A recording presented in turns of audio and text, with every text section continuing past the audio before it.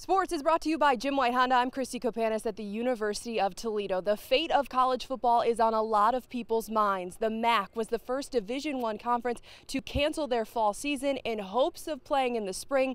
Rockets head coach Jason Candle spoke to the media earlier today. It's always learn from the past, try to produce in the present the best you can, and prepare for the future.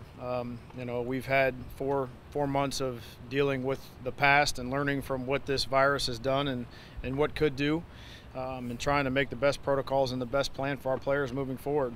The future or the present has changed quite a bit, obviously with no football this fall, and what our routine looks like and how that's all going to be organized. But the future is we know that there's going to be football at some point in time, and I'm not interested in when Toledo plays BG in the spring, or of using the excuse that this is 2020 and there's a virus and this is just whatever. We know that ball is going to go down and be played at some point in time, and we know we're going to have to be prepared and ready for that. So I'm more probably on the offensive side of this than the defense, and getting out and trying to make sure we have the best plan moving forward than sitting around worrying about a bunch of stuff I can't control. Also, former Ohio State head coach Urban Meyer was in town today for a Folds of Honor event at Inverness Club. He also talked about the state of college football. It's frustrating, but in the grand scheme of things, you're talking about college football when you're dealing with a pandemic, so yeah, you have to bend your knees, stay flexible, and adapt. That's what it is. And this is serious business, but it's also serious business if you stop the game. You're talking about some real issues, not just with football, but many other sports. I'm a big proponent. One daughter owns her own company. One daughter is a president of a company, and they're both college volleyball players.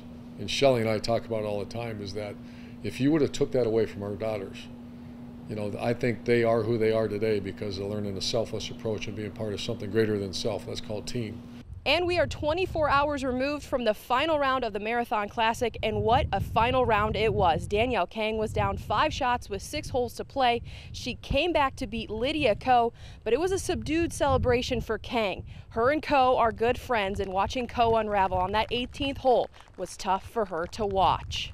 It was a bit rough watching how it ended for Lydia as well, to be honest, because it's just, as a competitor and as a friend, you just want it to be a bit, I don't know, that ending was, I wished for more for her for that one, so I just thought it was going to be playoff.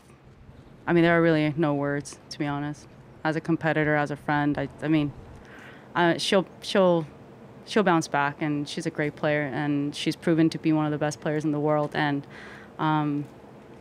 yeah, I'm excited to see what she's going to bring to the table for the rest of the year. And coming up tonight, I will have much more with head coach Jason Candle and a Rockets senior captain on what a spring football season would mean to them. That'll do it for sports. We'll be right back.